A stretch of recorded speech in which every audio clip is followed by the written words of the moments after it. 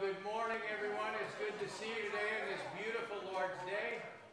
We're so glad that you're here this morning. Would you stand with me? We'll draw your attention to the screen. We're going to sing together in times like these. These words are so applicable for us more now than ever.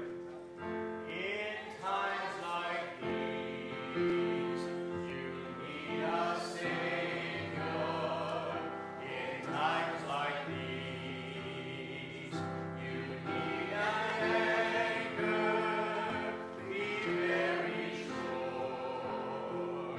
Be very sure.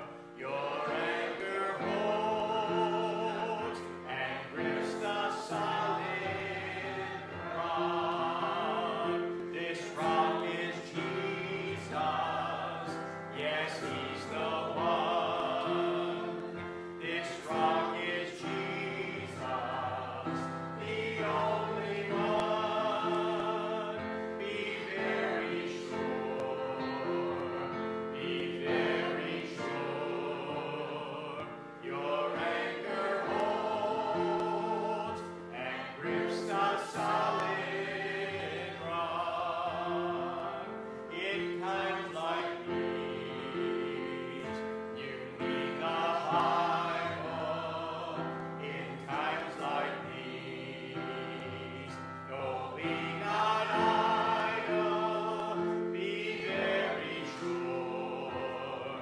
Be very sure.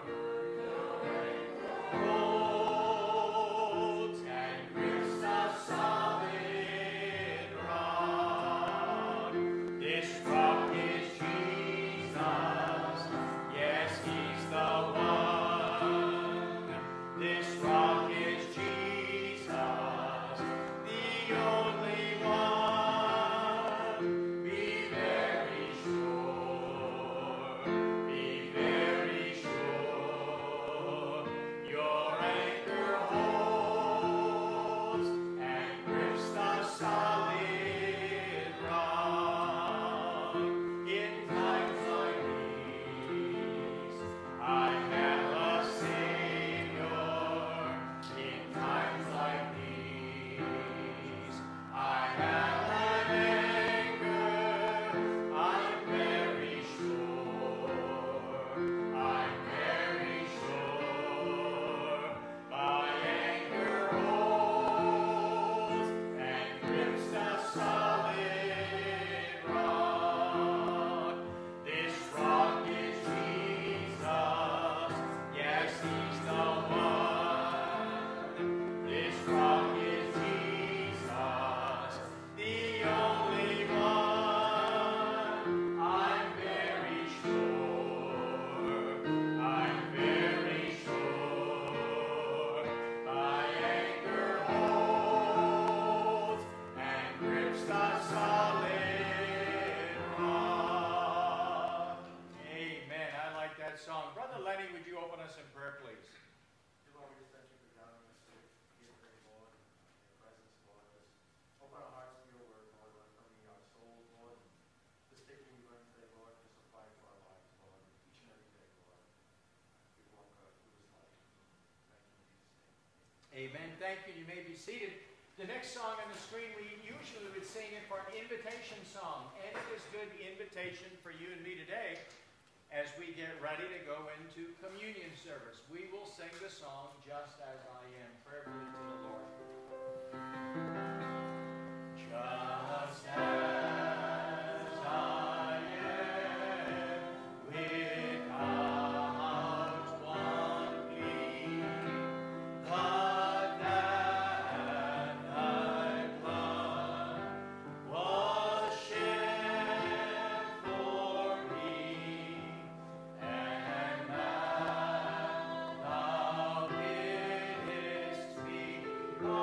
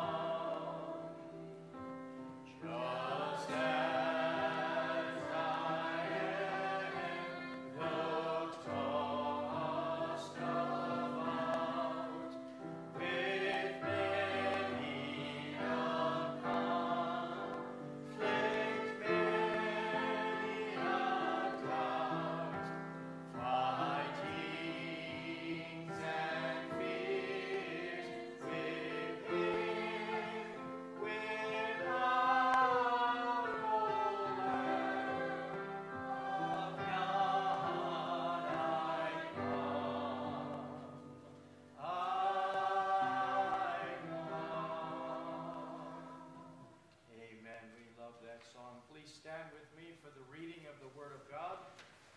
I draw your attention to the screen, Psalm chapter number 9, verses 11 through 20. Let's read this together. Sing praises to the Lord, who dwells in Zion. Declare his deeds among the people. When he avenges blood, he remembers them.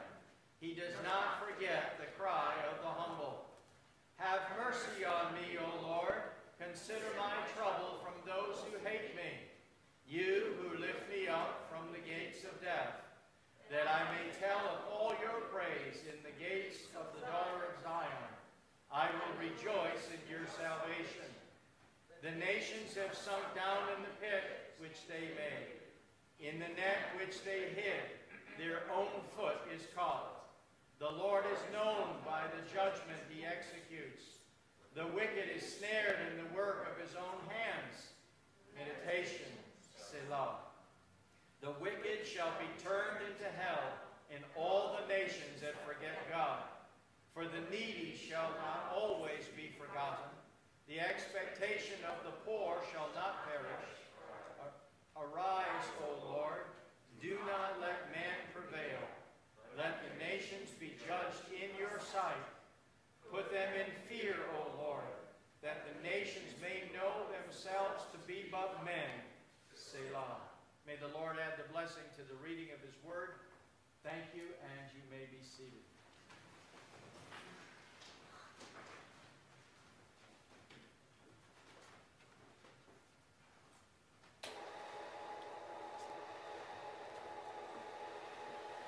Well, we're glad you're here today on this beautiful Lord's Day morning.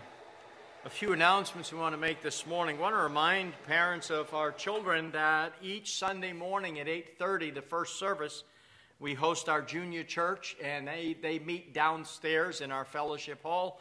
And, of course, they'll be meeting after we dismiss as soon as we finish our announcements. Want to remind us that Monday through Friday, you think something different's going on, you look around when you came in this morning. Did you see a few things set up on the lawn? Yeah? Did you think we were all going to have a sleep out tonight? Yeah? Did you think maybe we were going to have service outside? Yeah, we thought about raising tents and having service outside, but I still think it may be a little cooler in here than out there. So we'll go with the cool. We want to be cool. Amen? All in favor of being cool? All right. So pray for our Vacation Bible School, Monday through Friday. Actually, it's Monday, Tuesday, break on Wednesday, and then Thursday and Friday from 9 o'clock until noon. And so we want to pray that the weather cooperates. We want to pray for the children that come. We want to keep everybody safe. We'll be safe. We'll be spaced. We'll be masked. And yet still be able to have a Vacation Bible School to the glory of God. And we're looking forward to that. And right now we have how many children signed up? Okay, so we got more today, last night or this morning, so we have 30 now.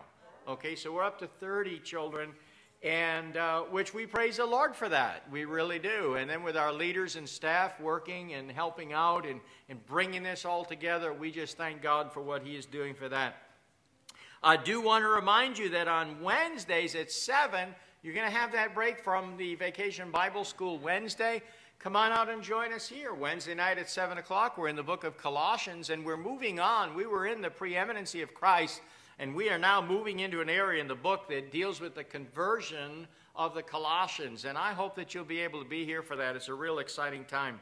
All right, before we do anything else, you see this screen in front of me here? No, you're not going to see me on that screen. Thank the Lord for that. You get to see me in person. Amen? Some of you said amen.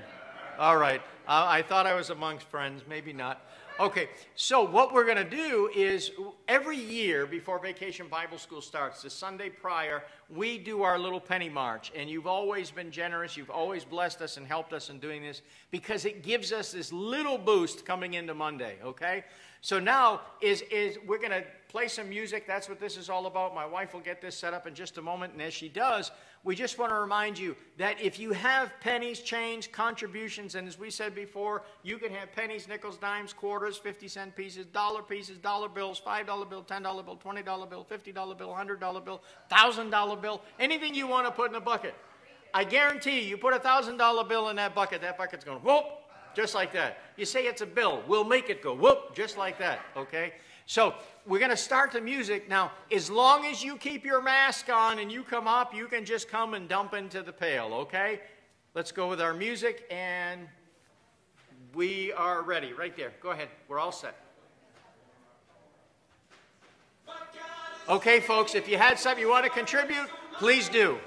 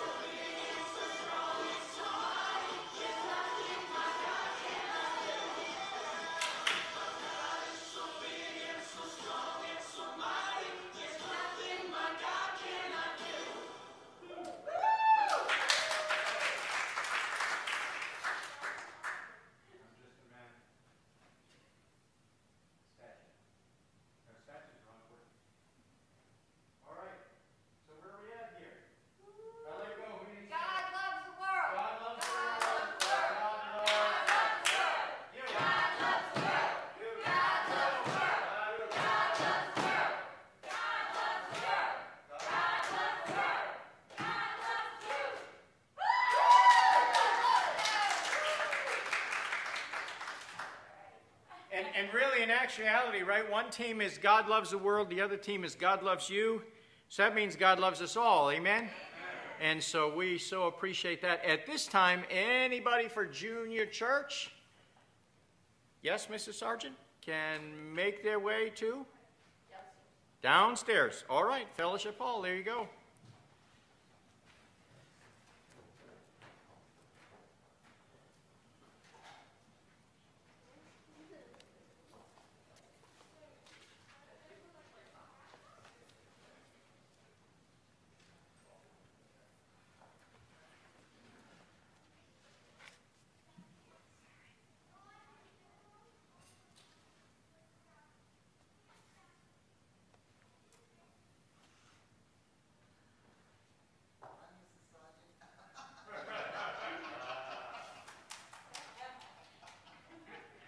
You got to love technology when it works for you, right? All right. Well, at this time, let's pray, and then we're going to observe the Lord's table. Gracious Father in heaven, we thank you for the Lord Jesus Christ. And thank you for this opportunity we can come to the house of the Lord today to sing, to praise you, to worship your holy name. Father, we do thank you, and we are so appreciative how you have brought people in this place together for our upcoming Vacation Bible School. Father, in the midst of everything that we're going through in the health front today, we certainly wanted to be able to have something for the children and yet keep everybody safe, children and leaders alike. And so, God, we commit it to you. We commit our lives to you this week in the doing of Vacation Bible School. And Father, as we set up tents yesterday, last night, and with folks that came in the prayer meeting we had last night on the front lawn, as it was prayed out there, that we trust that boys and girls who do not know Jesus as their Savior would come to know him in a personal way. And for those boys and girls who know the Lord Jesus Christ, that you would give them peace and you would give them strength, and you give them the courage to live the Christian life in their young lives.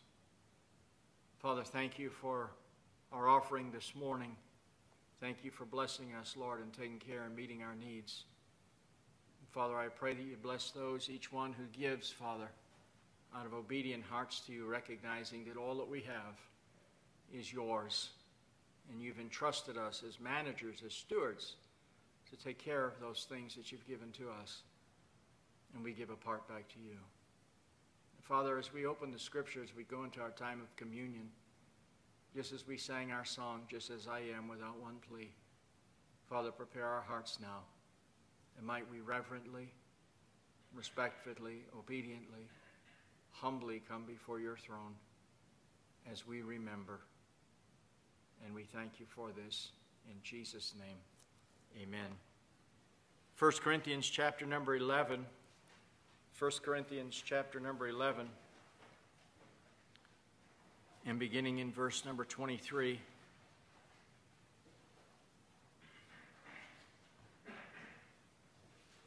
For I received from the Lord that which I also delivered to you, that the Lord Jesus, on the same night in which he was betrayed, took bread. And when he had given thanks, he broke it and said, "Take, eat. This is my body, which is broken for you. Do this in remembrance of me." In the same manner also he took the cup after supper, saying, "This cup is the new covenant in my blood. This do ye as often as you drink it in remembrance of me. For as often as you eat this bread and drink this cup, you proclaim the Lord's death till he comes."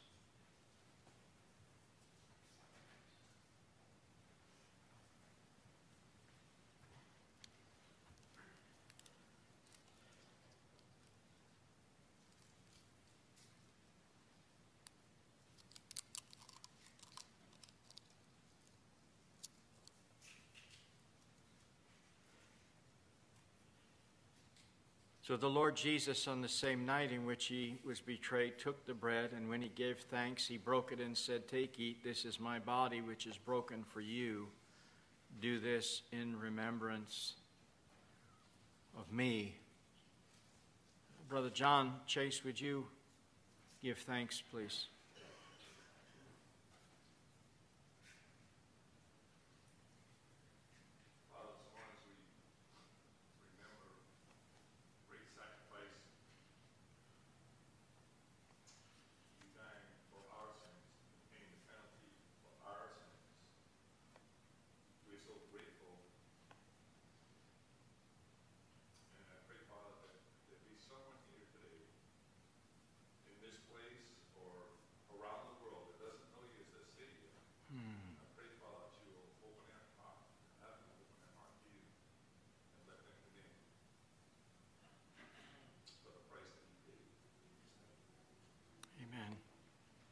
He took the bread and ate it.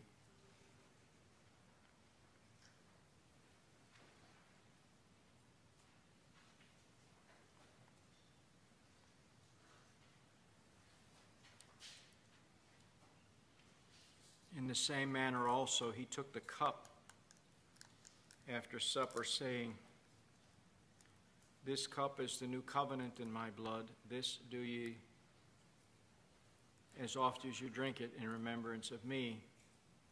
For as often as you eat this bread and drink this cup, you proclaim the Lord's death till he comes. Brother Bernie, would you pray for this, please?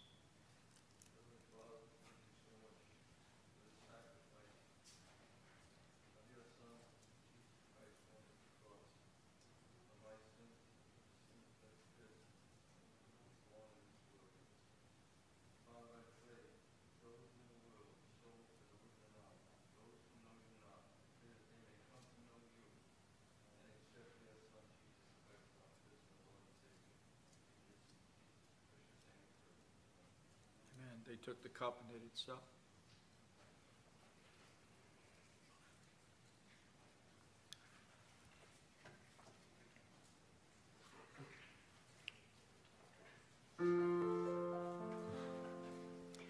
Blessed be the tie that binds our hearts in Christian love. The fellowship of kindred mind is like to that above. Amen. Take your Bible with me if you would, and we're going to turn to the book of 1 Peter. 1 Peter. 1 Peter chapter number 2.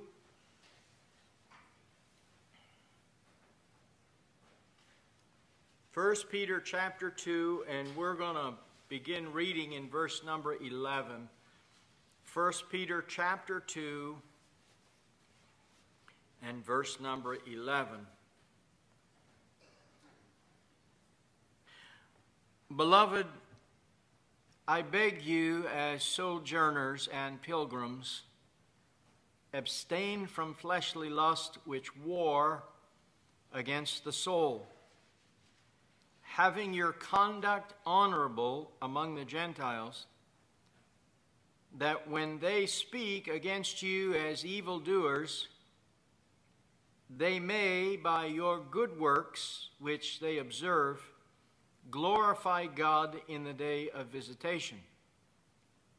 Therefore, submit yourself to every ordinance of man for the Lord's sake, whether to the king as supreme, or to governors as to those who are sent by him for the punishment of evildoers and for the praise of those who do good.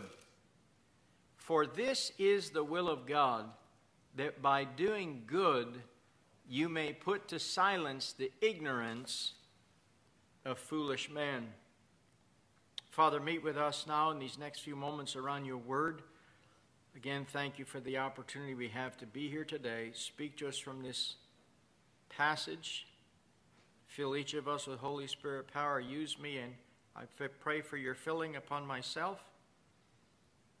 God, that you'd help us to speak as you would have us to. Bless us this day. If there are any here that do not know Christ, Lord, let them come to know him in a personal way.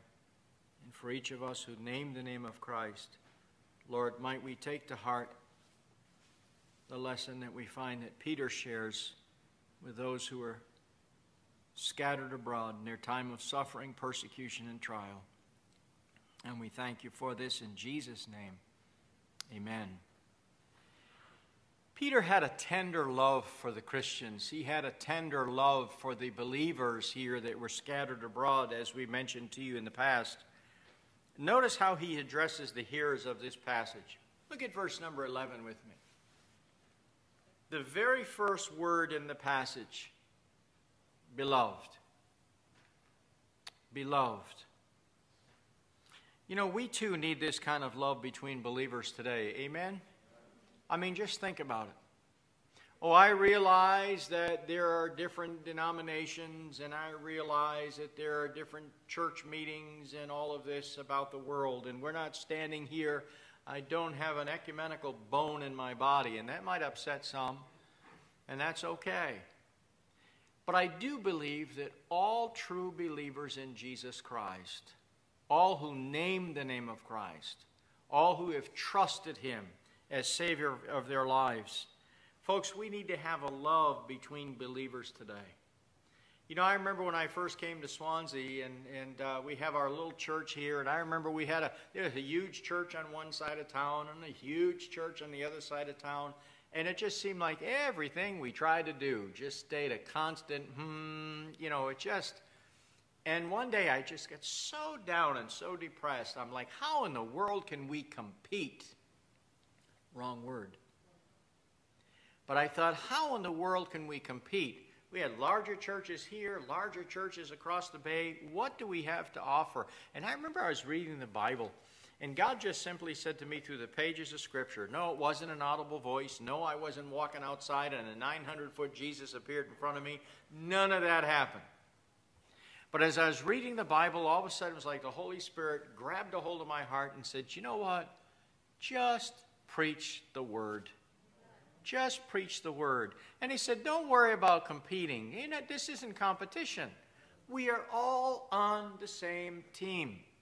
And he said there are some people that come to your church that wouldn't go to another, and some people go to another church that won't come to your church. He said, just preach the word. And I look at this, and I think about Peter, and I think about Peter's life. I think about the lives of the apostles and who they were able to reach out to, and the ministries that they were able to carry on in the Lord.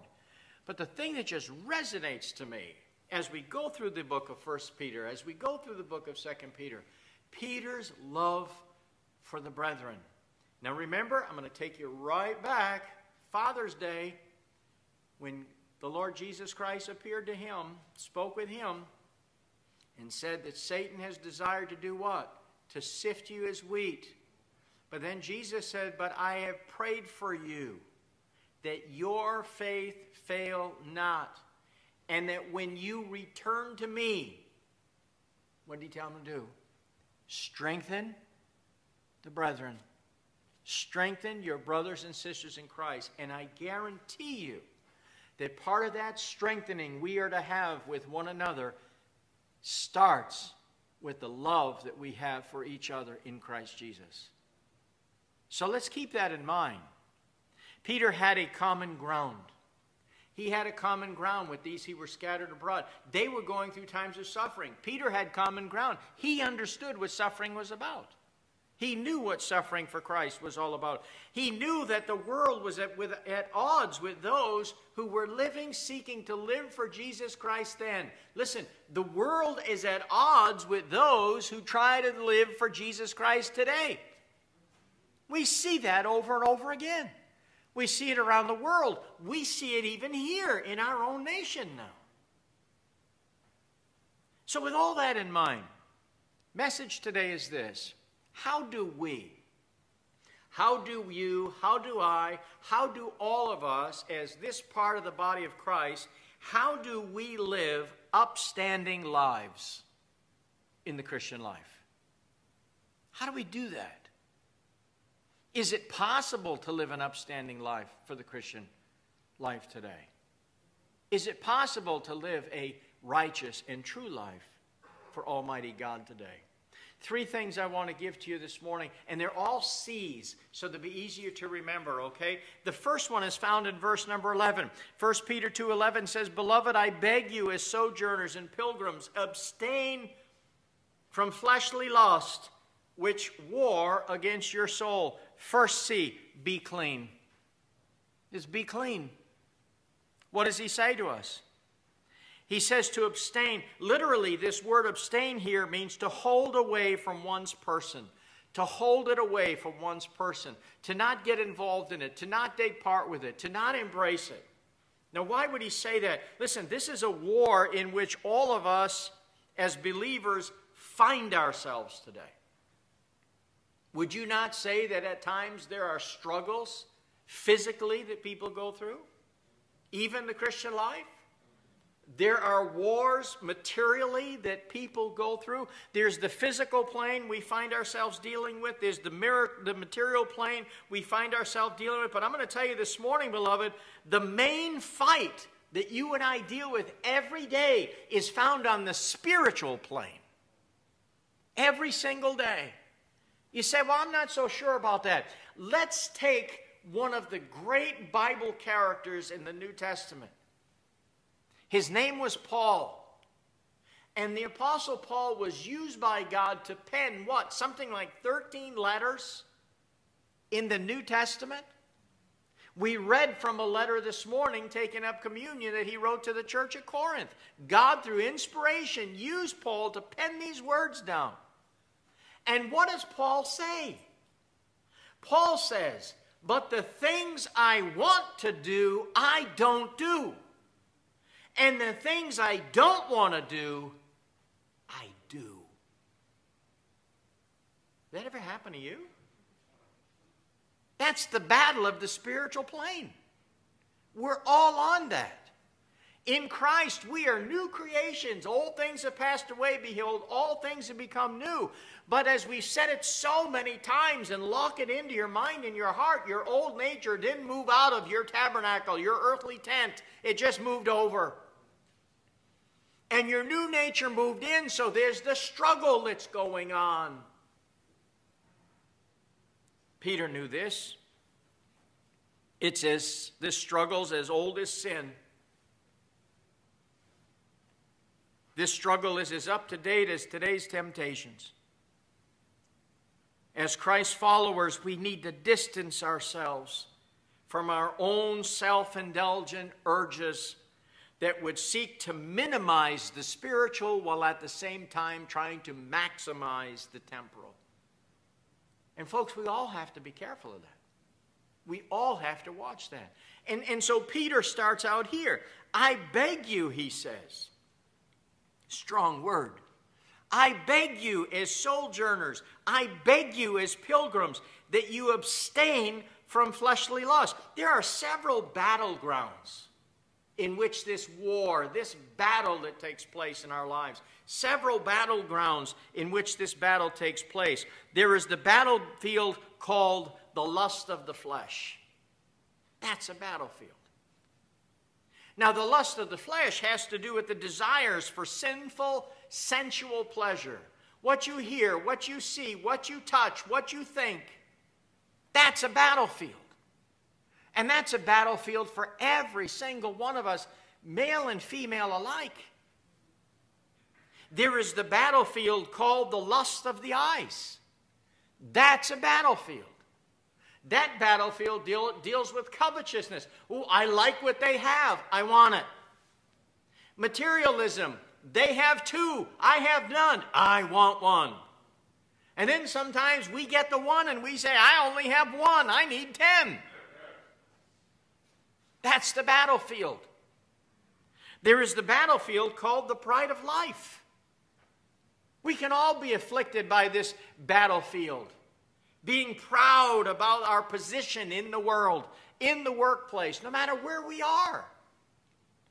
Who is he? Oh, he's the patriarch of the family. Wow. Who is she? She's the matriarch of the family. Ooh. We all do that. What do you do for work? You know, it's funny. You see guys get together in a circle. They start talking. And all of a sudden, one guy says, what do you do for work? Well, all of a sudden, the hands go in the pocket. The chest comes out. The gut goes in. The chest comes out. And they're like bulls, you know. Just, I do this, right? Position. Position. Now, we should all have a sense of pride of what we do for the Lord and accomplishing in the work he has us in. But be careful about this thing called the pride of life. Where do you get this from anyway? Well, in 1 John chapter 2, verses 15 and 16, the Bible says this, do not love the world or the things in the world. If anyone loves the world, the love of the Father is not in him. That's a huge statement, by the way.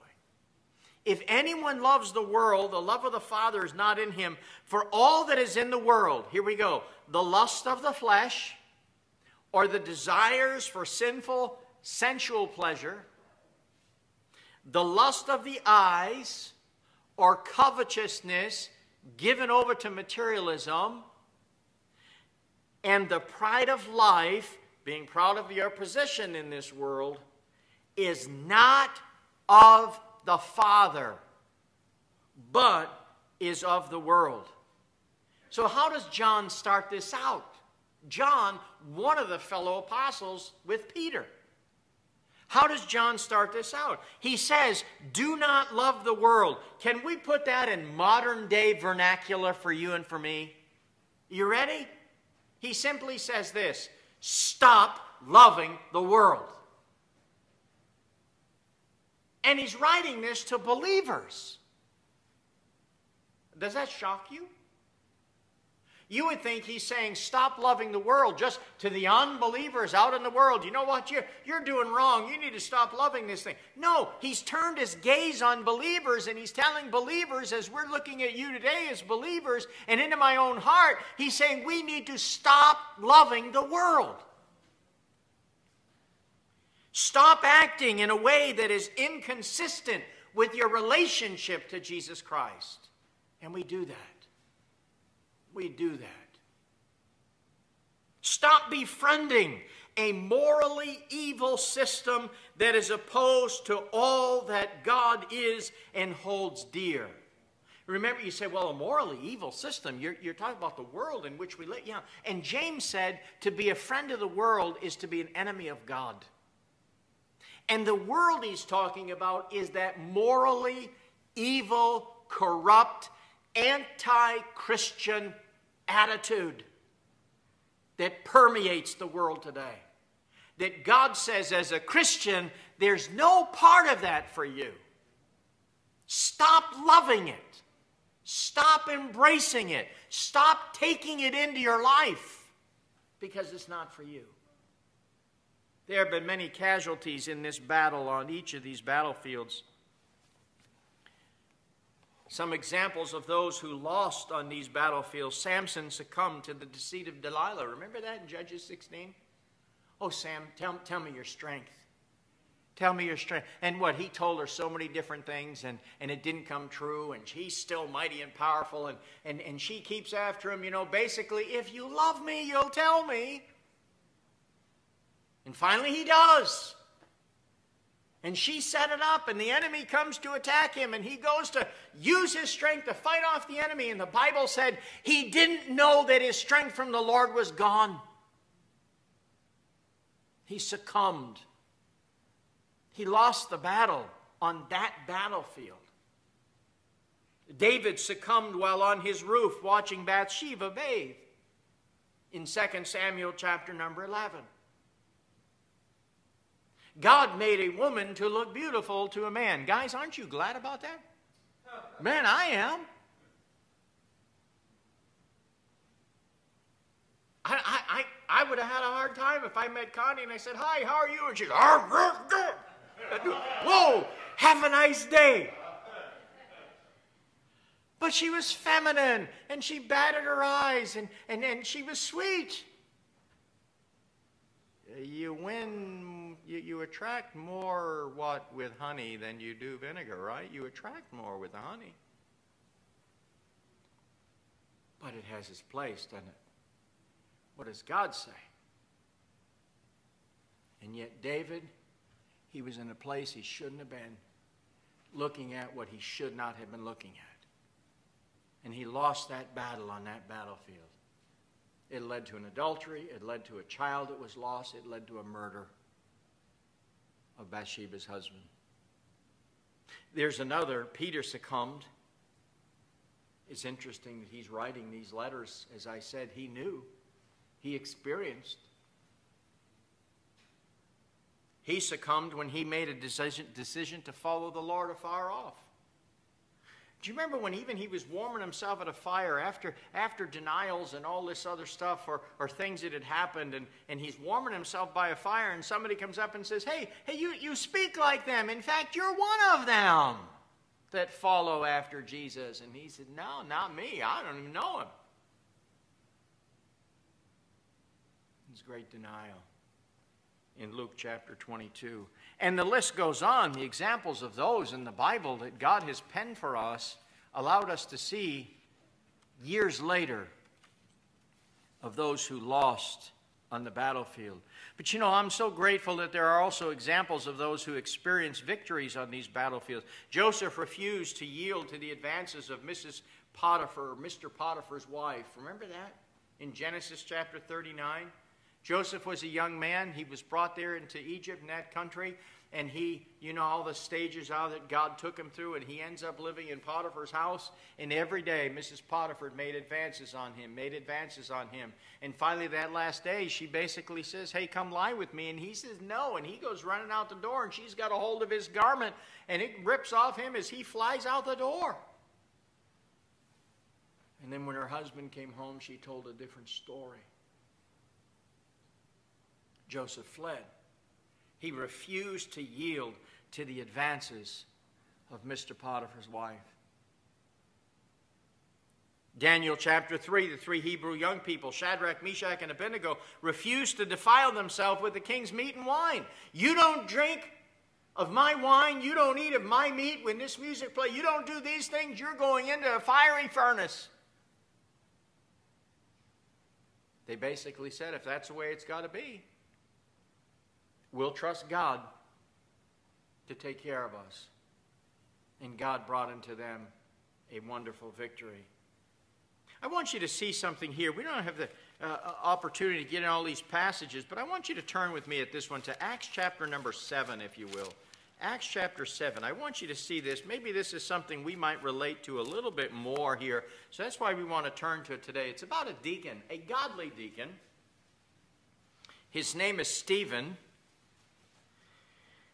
He's a man who refused to compromise his preaching, and in refusing to compromise his preaching, his refusing to stop preaching, his refusing to water down the preaching, his refusing to stop sharing the Word of God, we see him being stoned in the process of this. But in Acts chapter 7, beginning in verse 51, if you're in Acts 7, look at verse 51. Stephen's speaking, and he says to these people around him, you stiff-necked and uncircumcised in heart and ears, you always resist the Holy Spirit as your fathers did, so do you. Which of the prophets did your fathers not persecute? And they killed those who foretold of the coming of the Just One, of whom you now have become the betrayers and murderers, who have received the law by the direction of angels and have not kept it. And when these heard these things, now this is just a portion of the message that Stephen's bringing to them, but when they heard these things, the Bible says they were cut to the heart. Again, they're furious at what he said. And they gnashed at him with their teeth, but he, Stephen, being full of the Holy Spirit, gazed into heaven and saw the glory of God, and Jesus standing at the right hand of God, and said, look, I see the heavens opened and the Son of Man standing at the right hand of God. And then they cried out with a loud voice and stopped their ears and ran at him with one accord, and they cast him out of the city and stoned him. And the witnesses laid down their clothes at the feet of a young man named Saul, who would later come to faith and become known as the Apostle Paul. And they stoned Stephen as he was calling on God and saying, Lord Jesus, receive my spirit. Then he knelt down and cried out with a loud voice, Lord, do not charge them with this sin. And when he had said this, he fell asleep, or he died. Here's one, you say, well, this is an example of victory. It is. It's an example of victory concerning a man who refused to water down the preaching, who refused to compromise on the preaching. And in fact, when you think of the Lord Jesus in heaven today, the Bible tells us Jesus sits at the right hand of the throne today, making intercession for you and me, correct? Yes? Did you notice in this passage the physical posture of the Lord Jesus when this is going on? Did you read it? Jesus was standing. It was as if Jesus, there's two thoughts here. It was as if Jesus was giving his man of God, Stephen Deacon, a standing ovation for his uncompromising position. He was also standing, they say there's a field of thought here, that he was standing, knowing, looking, taking word of each one because a judgment time would be coming. But what does Stephen do? He refuses to compromise and he's stoned to death. How is this victory? It's always a victory when they're absent from the body and present with the Lord. Amen? Think about that. In 1 Corinthians chapter 10, verse 13, in these battlefields that we're all involved in, God has made a provision for us to win every time if you want it. In 1 Corinthians 10:13, the Bible says, no temptation has overtaken you except such as common to man. It's common to all of us. These battlefields are common to everybody. But God is faithful, who will not allow you to be tempted beyond what you are able, but with the temptation will also make the way of escape that you, me, each of us in Christ may be able to bear it. Amen? First thing, upstanding Christian life, be clean. Be clean. Get in the Word of God. Let the Holy Spirit encourage your heart and your life. Second, be careful. Be careful. In 1 Peter chapter 2 and verse number 12, part of our text that we read this morning, Peter says, speaking of us, having your conduct honorable among Gentiles, that when they speak against you as evildoers, when they slander you, they may by your good works, which they observe, glorify God in the day of visitation. Interesting word here, observe. It's only used 2 times, I recollect, in the New Testament here. And one is here. The other one is talking about a wife living her life before an unsaved husband, or a husband that's away from the Lord.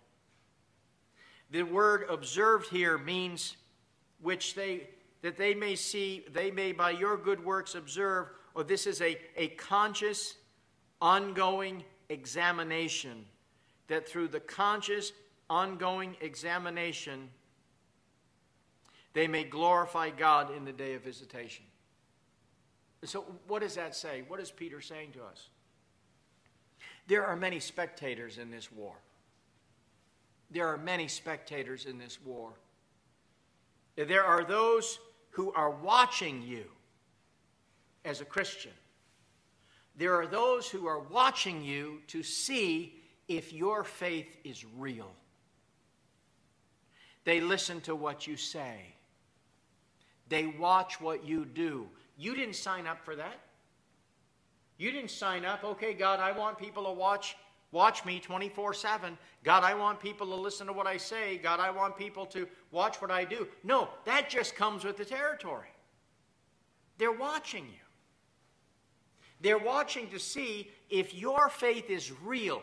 Number one, if your faith is real to you. Because if your faith is real to you, you're going to live it out. You're going to be careful about what you see, what you say, what you do, where you go. One of the reasons, I'm really not a big, one fella calls it fake book. I'm not a real big fake book fan. Facebook, as it's called, when it started out, it really started out, it was almost like a dating thing.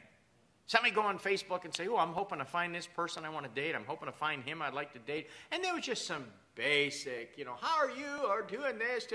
And now it's all over the map with everything.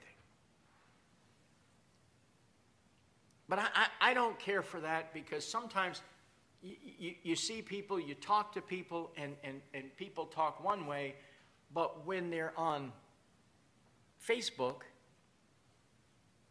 they act another way. And that goes out all over. Had a hard day today. Oh, I need a Seagram's. Really? You were just telling me yesterday that God was your all in all. Not judging. I can't judge. I got my own stuff. And so do you. But you know what we're taught in Scripture? Listen, we need to be careful. We need to be clean. We need to live a life that's consistent to our testimony of Jesus. And we need to be careful for the same reason. There are spectators in this war, those that watch to see if your faith is real, if it's real to you, if it's real to your family, if it's real to others. And then there are those hoping that you might fall or that you might be defeated in some way so they can criticize you. There are those there that do that too. Oh, I knew it wasn't real because look at what they did. And sometimes I think we have to be careful with that, don't we?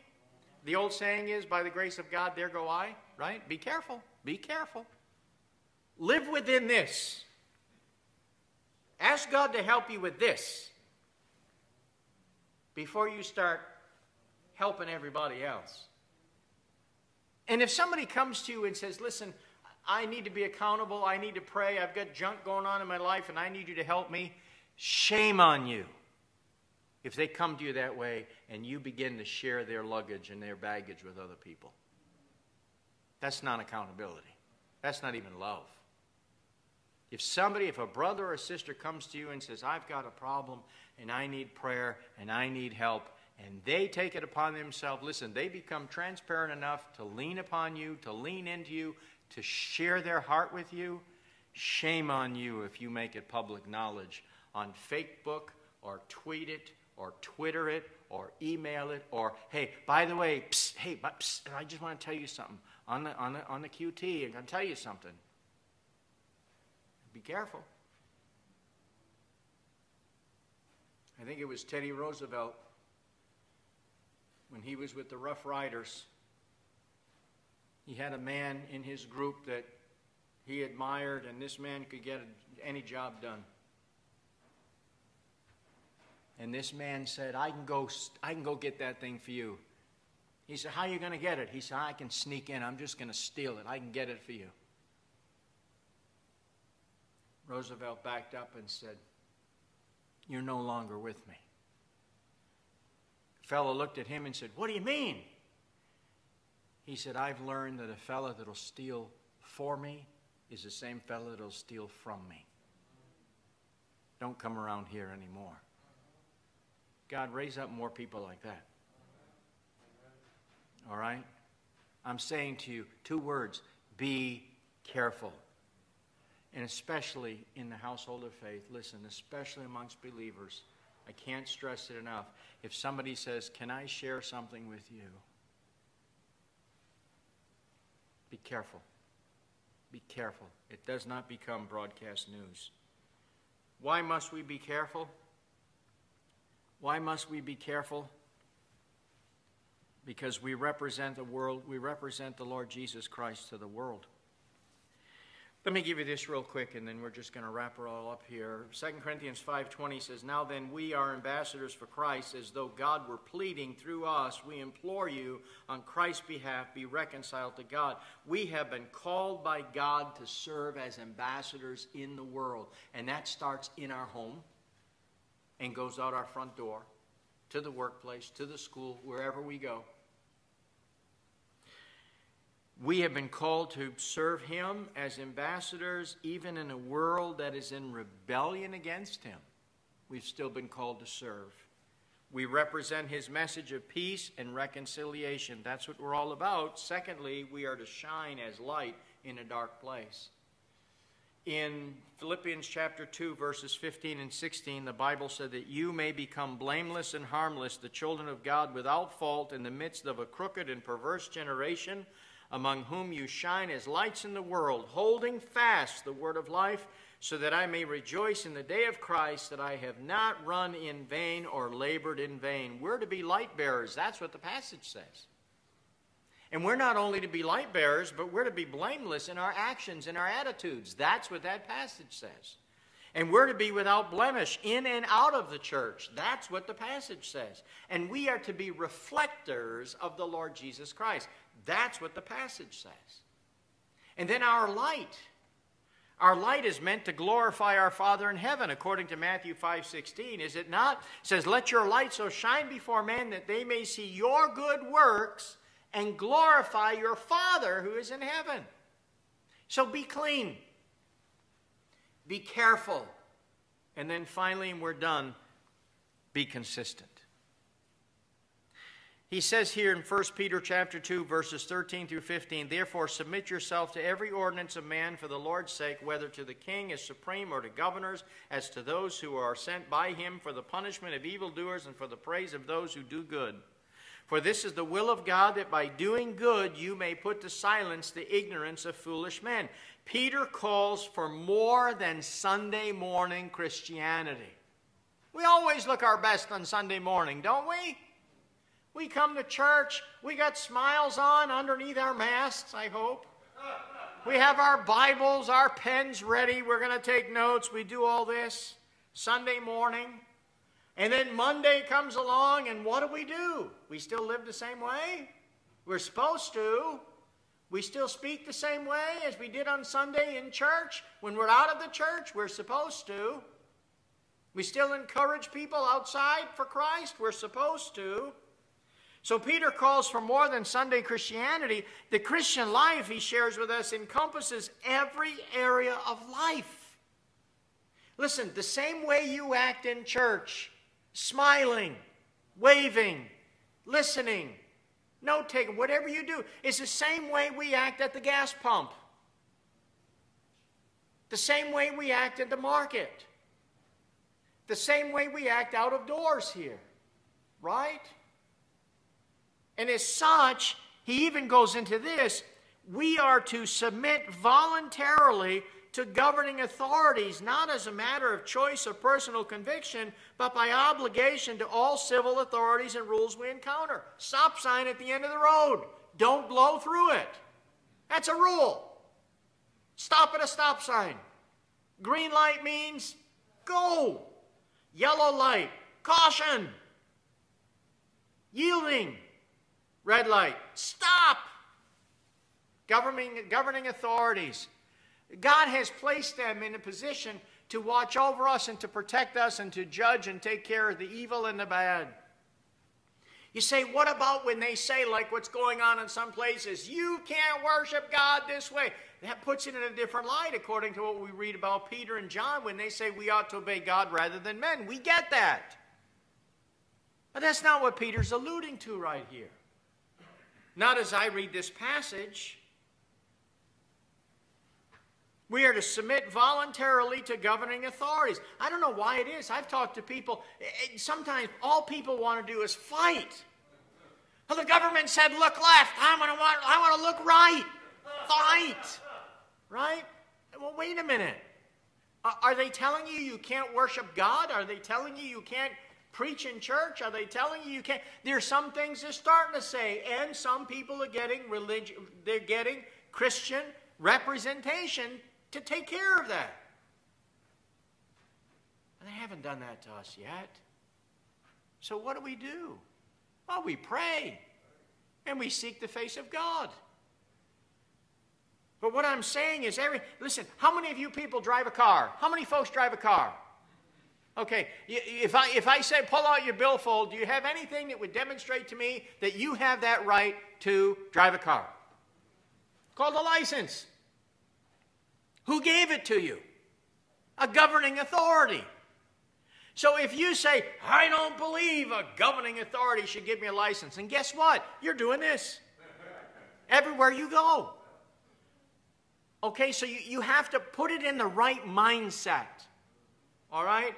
He's consistently, the stop sign, your license that you have. I don't like paying taxes any more than you do, but we get services from our towns and communities, and our taxes help to do that. If you have somebody that's levying out more taxes, then you go to the voting booth. Okay, I want somebody that's not going to do as much of that, right? Put them in office, right? There are ways. It's consistency. And mark it down. If the government would step in and say, no more church here. This has got to be leveled. This has got to be torn. There'd be consistency about that too. We got to obey God rather than man. Consistently.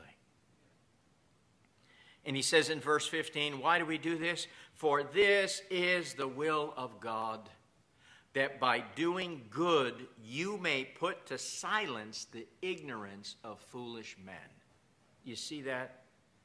Philippians 3:20 reminds us our citizenship is in heaven, from which we also eagerly await for the Savior, the Lord Jesus Christ. So we have the unique privilege of being citizens of heaven, but we also are citizens of earth, and in being citizens of earth, we are called to be different. To be different. As we said last week, we are a special people. Some versions say we are God's peculiar people. But we are called to be different, living above reproach with the desire to impact our world for Jesus Christ. And that's what Peter talks about here.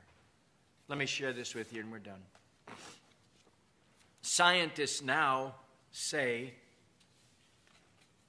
that a series of slits, not a huge, giant gash, sank the Titanic.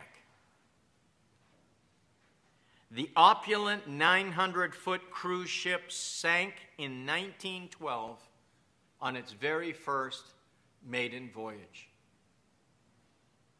That voyage was being made from England to New York. 1,500 people died in the worst maritime disaster of the time. The most widely held theory was that the ship hit an iceberg which opened a huge gash in the side of the liner. But an international team of divers and scientists used sound waves to probe the wreckage that's buried in the mud under 2.5 miles of water. Their discovery? The damage was surprisingly small. Instead of the huge gash, they found 6 relatively narrow slits across the 6 watertight holds. Their conclusion, that is what sunk Titanic. Why do I share that? Small damage, invisible to most, can sink not only a great ship, but a great reputation for Christ. Peter's encouraging us, be clean. Be clean. Very, very important for you and for me. He's encouraging us, be careful. We are being encouraged, be consistent. It is this same Peter who will write later on, the devil, your adversary, walks about as a roaring lion, seeking whom he may devour. And if you think that doesn't mean you, then he's already got you.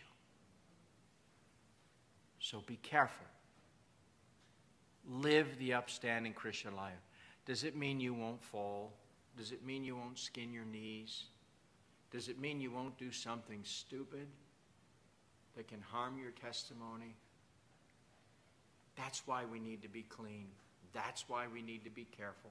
That's why we need to be consistent. Jesus saved you. Amen?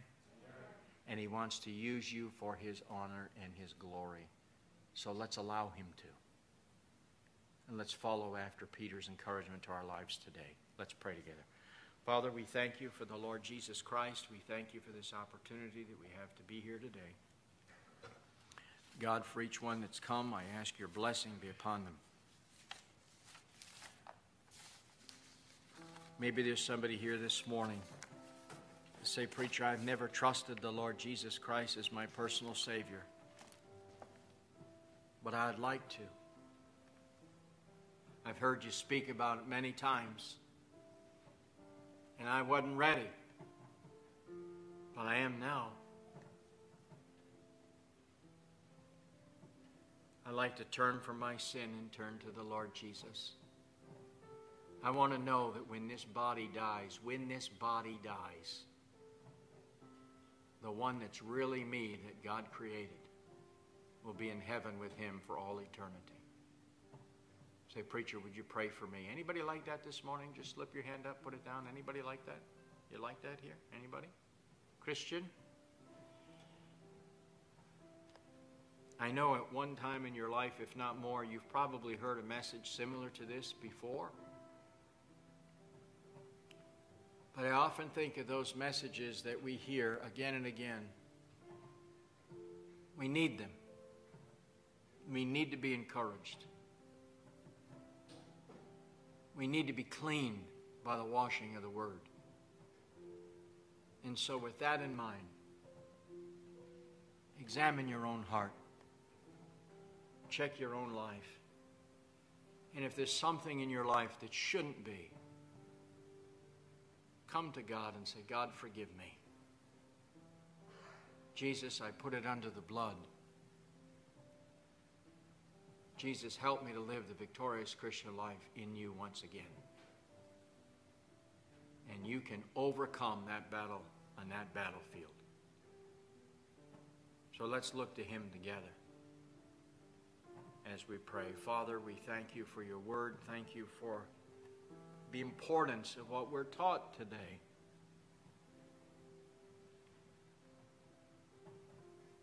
I can't help but think when I read about the return of Jesus, when he says, when I come back, will I find faith? Oh God, help us to be found faithful until you call us home or until you come. And we pray this in Jesus' name. Amen. God bless you and have a wonderful week in the Lord. And remember, pray for VBS. Amen. Thank you. Thank you.